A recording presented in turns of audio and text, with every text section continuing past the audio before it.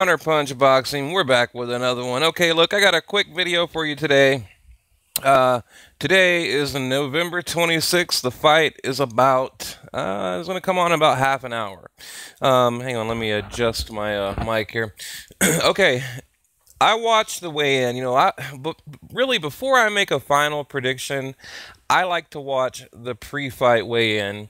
Um, I watched it, today, last night, went over it, and, I hate making a prediction without watching it. But originally I predicted we got Lomachenko winning by decision, and then I also said but possible KO. Now, now this is why I don't like making my predictions until I watch the weigh-in. Okay, after looking at that weigh-in, I'm leaning more towards a knockout from Loma. Um, Walters, to me, we know he has a longer reach. But I mean, Loma, he appeared to be the bigger guy. He really did. He looked thicker, wider. He just seemed like he was built bigger. His chest, his biceps, abs, everything was just bigger. And really, what I liked is Loma. He was really sizing up Walters, and anytime that I've ever gotten into the ring, you guys know I got a little over 40 amateur fights. Anytime I've gotten in the ring, you size up your opponent. I would look at their chin. I'd look at their jawline, their jawbone. I'd look at their eye. I'd plan on, my right. I want it to land right there. I'd look at the liver, the kidneys, the rib, the rib cage. You look at all that.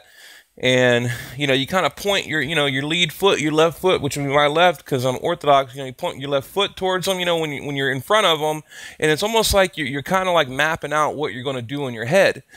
And I watched Loma do that. Hang on, let me move this down here, guys.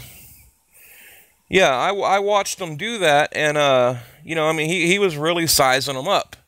And I like that. Now, Walters, on the other hand, man, it was like he was there just kind of having fun, not really, he didn't look worried or concerned. And anytime a reporter would ask him a question like, hey, Walters, Nicholas Walters, what do you think about this? What do you think about that? I don't want to quote what other reporters ask, copyright issues, but, he always went back to the money. He's like, look, I'm getting paid, he's getting paid, we're here for the money. And he kept, talking about how we're here for the money.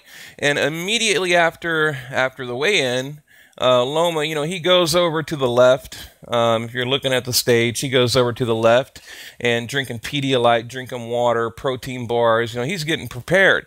So he, like I said, he went from, mentally and visually sizing up Walters immediately, into the next step of the preparation, which is rehydration and, getting as much nutrients in his body as he can.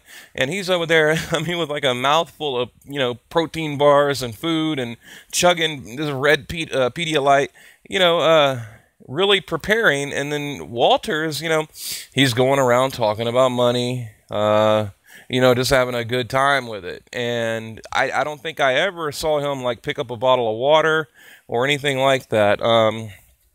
And he looked thin. And they both made weight, of course. I don't want to get into the weigh-in. I'm going to tell you that. That's the important part. They both made weight, no problem. But yeah, like I said, I don't like making my prediction until I watch that final weigh-in. And looking at that weigh-in, I am... it's boxing. Anything can happen. I'm 100% sure that Loma will get the win tonight. The fight is in about half an hour. It's like 9 p.m. my time. I'm on the Gulf Coast down in Texas, so 9 p.m. my time. It's scheduled to come on HBO at 10:30, or right at 10 or 10:30, I believe. Yeah, so we're within an hour and a half of the fight. Immediately after the fight, I'm going to get back on YouTube with my, I like to do that immediate reaction video, and, hope I got my prediction right. But hey, if not, that's okay. You can't get them all right, but I do predict, Lomachenko by, maybe by knockout, but definitely decision, unanimous decision. Walter's coming off that draw with Sosa. he wasn't active enough. He really wasn't. You know, and then you got to ask yourself, what would Lomachenko do to to Jason Sosa?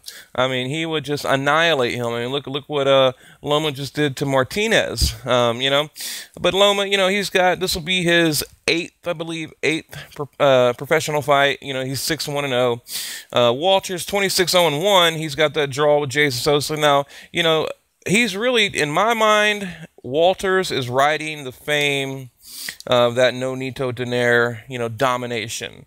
After that, you know, he had the long layoff, you know, had the money issues. He wasn't getting enough money. So, I mean, he's coming into the fight, long layoff, ring rust, and coming off of a draw, you know. And then now, you know, of course, Loma is coming off that dominant win over Martinez. Okay, you know, that and the fact that Loma's southpaw, I just don't see any chance for Walters. But you know, he could land something big. You know, hey, we're watching boxing. You know, I mean, anything could happen. But I definitely put my money on Loma right there in the blue.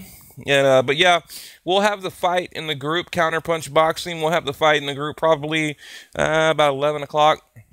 We'll have it in there if you guys want to check it out, if you don't have HBO. And then I'll be back immediately after the fight to give you my, you know, my final thoughts and my immediate reaction. You know, I think we're in for a hell of a fight, and I'm looking forward to it. All right, guys, Counterpunch Boxing, we're out.